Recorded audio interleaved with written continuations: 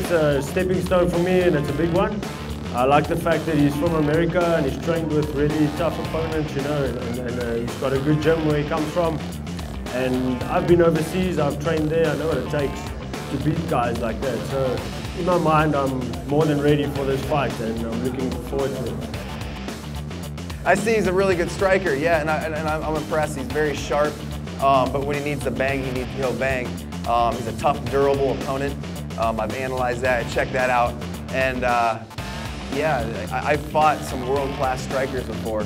I don't know, I've had enough fights that I've encountered pretty much any type of fighter, so I'm excited. If you train so hard, you must be so confident that you can just go forward and like whatever that guy throws, you must be able to take it and throw back. It's a matter of fitness and strength and believing in yourself. And I think that's why I've landed up getting a few bad cuts. And to me, that's nothing, man. It's a few scars I can tell my grandkids about. I'm the best thing for Leon, and Leon's the best thing for me. We're helping each other out, but unfortunately, one of us wins. That's the sad thing about MMA. I love people. I love, you know, competing, but in fighting, one person wins and one person loses. At CIT, we don't train to lose, we train to win.